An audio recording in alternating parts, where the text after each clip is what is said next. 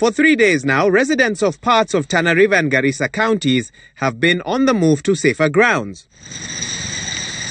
A warning by the Meteorological Department that the Tana River will burst its banks, causing widespread flooding, which has seen hundreds of families flee their homes.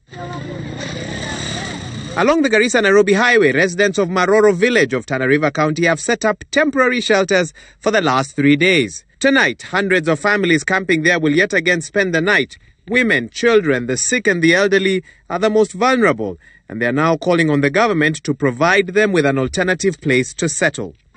Tumeambiwa wahame imani, lakini sisi hatuna pesa ya kuhama. Wale wana uwezo wanahama, wale hawana uwezo hakuna vile ya kuhama. Wakati wa kutafuta kura tunaona viongozi, lakini wakati wa saa hii viongozi hatuwaone, hakuna mtu hata mmoja tunamuona katika hizi wakati wa ugumu na wakati wa shida.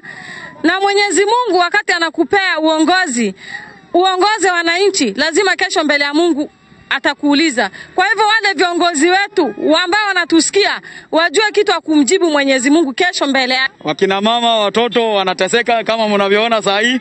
Hali yao ndio hiyo, na hawana higher ground ambao kwamba saa hii wamefikia, ingawa kuna IDP camp hapa madogo, lakini hawana vile ya kusafiri ya kufika kwa hiyo IDP camp. And besides homes being submerged in areas of Tana River and Garissa counties, the agony of floods has also been experienced on major roads, with the transportation network cut along the Garissa-Hola highway, disrupting motorists.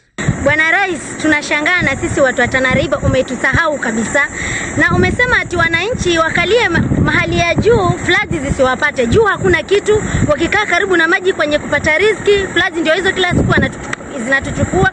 Barabara ya Tana River iangalie venye unaiona. Tunahitaji barabara yenye iko modern. Hii si barabara, ni dhuluma Bwana Rais. Tumelala hapa siku 5, ajali ya bridge yamekatika. Sasa tunaomba serikali atusaidie, sisi ni watu wa safara. Tunapeleka chakula kila wakati, tunasaidia wananchi. The flash floods currently witnessed are the worst in the area since 2018, according to residents. The Galbet chief, Salat Mohammed, putting the number of families affected at 1,000. The Red Cross, in their most recent assessment, placing the number of families affected at approximately 5,000 countrywide. In Thika, Kiambu County, massive flooding has been witnessed following a heavy downpour on Saturday night that left a trail of destruction in its wake. Most drainage systems in various estates are clogged following the heavy rains.